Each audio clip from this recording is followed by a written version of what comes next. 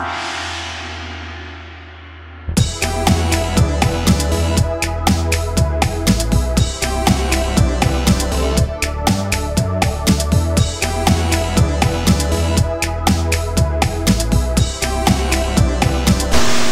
fourth Super Nintendo episode of my Nostalgia Trip Games starts off with a game I mentioned in the previous Nintendo 64 episode, Pilotwings.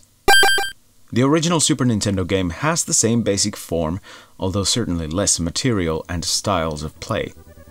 What it excelled instead was its sheer originality when it was introduced. No other platform had approached the subject of aviation in an even nearly similar manner, taking a more arcadey and lighthearted approach to it all, with all sorts of stunts to accomplish with a few different sorts of devices.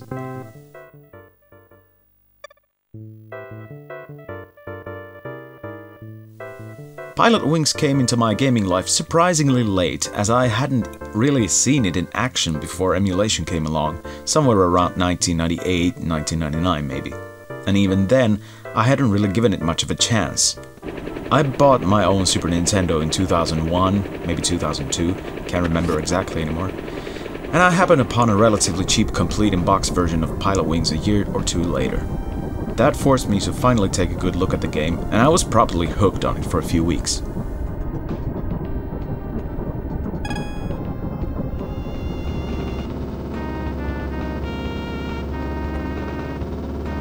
To be honest, Pilotwings is not something that I come back to very often, but it's still a game I think fondly of whenever I get in the mood of playing some Super Nintendo games. It does have that sense of brilliance about it that none of the sequels seem to have, which I accredit to the sense of uniqueness the original had before the sequels came along, and practically ruined a perfectly good one-off.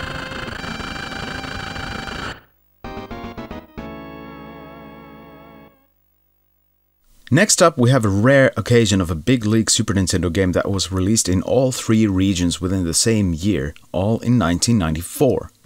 I do believe this release schedule for Donkey Kong Country might have had something to do with the fact that it was developed by a British game developing team, Rare, formerly known as Ultimate Play the Game, but it's just a hunch.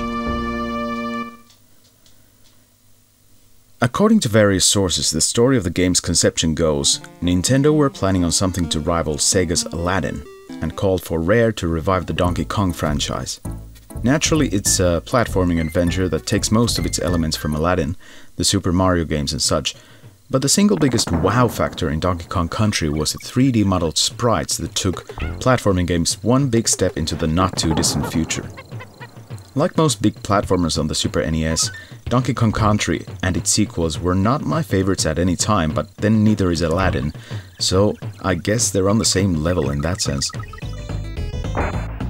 I did finish the first Donkey Kong Country once, although I cannot really remember much of the latter parts of the game, but it must have been good enough to have that one complete run. Come to think of it, the entire Donkey Kong Country series must be one of my least nostalgia-trippy game series on the Super Nintendo, but I added the first one here just because I happen to have it in my collection. Well, of course, it cannot be denied that graphically Donkey Kong Country was something of a game-changer in its time, and it didn't take long before games like Tomb Raider, Pandemonium and Crash Bandicoot started appearing on Sony's upcoming debut into the console market, while Sonic and Mario took their own proper leap into the third dimension. So yes, Donkey Kong Country certainly has its place in anyone's Super Nintendo library.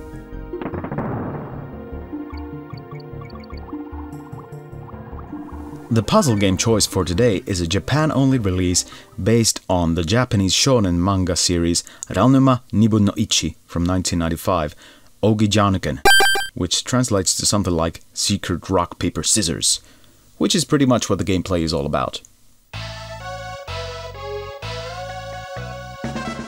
The gameplay has perhaps more similarities to Sega's Columns than Compile's Puyo Puyo series, but you do need to deal with horizontal blocks of 3 tiles that look like the hand signals for rock, paper and scissors.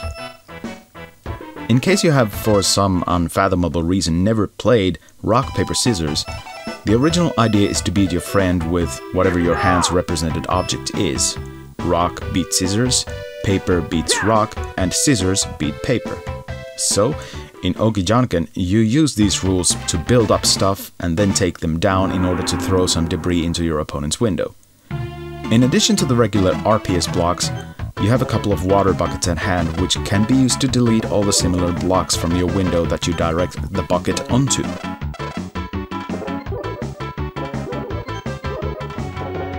Ranma no Ichi Ougi Jaanken is not a game I have in my cartridge collection yet, although I have been looking for one from time to time.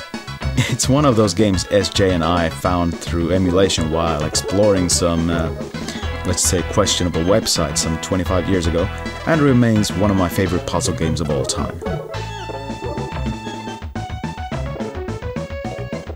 Around the same time, we found out about a very two-dimensional racing game originally released in the United States as Uniracers in 1994, but as Europeans had it in the following year as Unirally. If the name doesn't give you enough of a hint, you race with unicycles, and as I said, it's very much a 2D game that sort of resembles more Sonic the Hedgehog than Excite Bike or anything of that sort, although some of the visual effects are a bit three-dimensional. Uniracers, or Unirally if you prefer, is played in cups similarly to Mario Kart and such, and there are circuit races, stunt tracks, and sort of segmented races that go from point A to point B, and as you make progress, the combination of stunt elements increase in the racetracks. You can play the game against a computer or another player in split-screen mode, but Uniracers offers so much challenge and fun to be played on your own that a second player is hardly needed, though the added fun factor cannot be denied. What I didn't know about Uniracers until doing a bit of research for this episode was that Pixar sued the game developing team DMA Design for the use of their unicycle design from the animated short film Red Stream, which seemed particularly preposterous as unicycles really cannot be drawn in too many ways. Therefore, the game only had its initial run of 300,000 copies before the deal with Pixar necessitated terminating further production. So, while it's not the most uncommon of games for the Super Nintendo, it might be considered something of a collector's item, which I'm perfectly happy to own.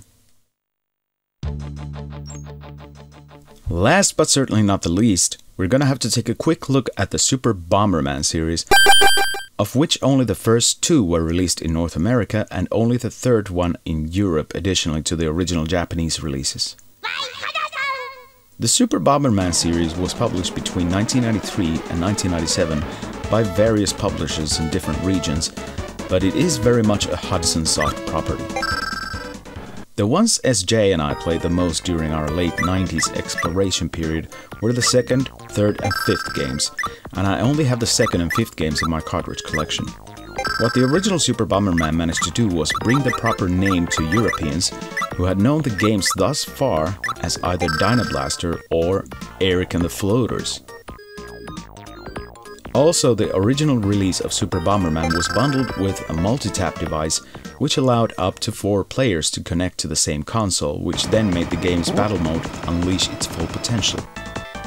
There's also a plot mode which can be played in single-player mode or cooperative 2-player mode, and you would get passwords to keep up with your progress.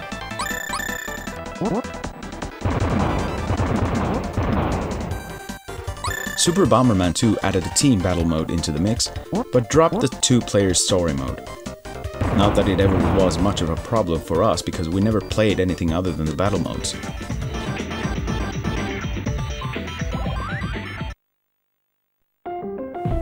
Super Bomberman 3 brought in the possibility for a 5th player to join, provided that you had the more up-to-date multitap, and it also introduced the Yoshi-like pet creatures that you could ride and use them as single-hit shields of sorts. Also, what made the difference in the battle mode was that upon death, you would be moved to the borders, so you could continue throwing bombs at your opponents from the sides. And then we get to the Japan-only releases, of which Super Bomberman 4 is largely unknown to me. According to Wikipedia, however, there are some notable new elements such as allies to be rescued who will then help you on your way, warps that can take you to different places, and various new battle game options. Super Bomberman 5 is quite possibly the one we played the most around the turn of the millennium, because it featured all the good new elements from the previous Super Bomberman games, and with a certain code you could also change the battle mode maps. Even the single player mode felt more intriguing as it was now non-linear. But of course, all the Bomberman games can be considered suitable for different tastes. My current favorite might be Super Bomberman 3, but that's probably because I don't have it in my collection yet.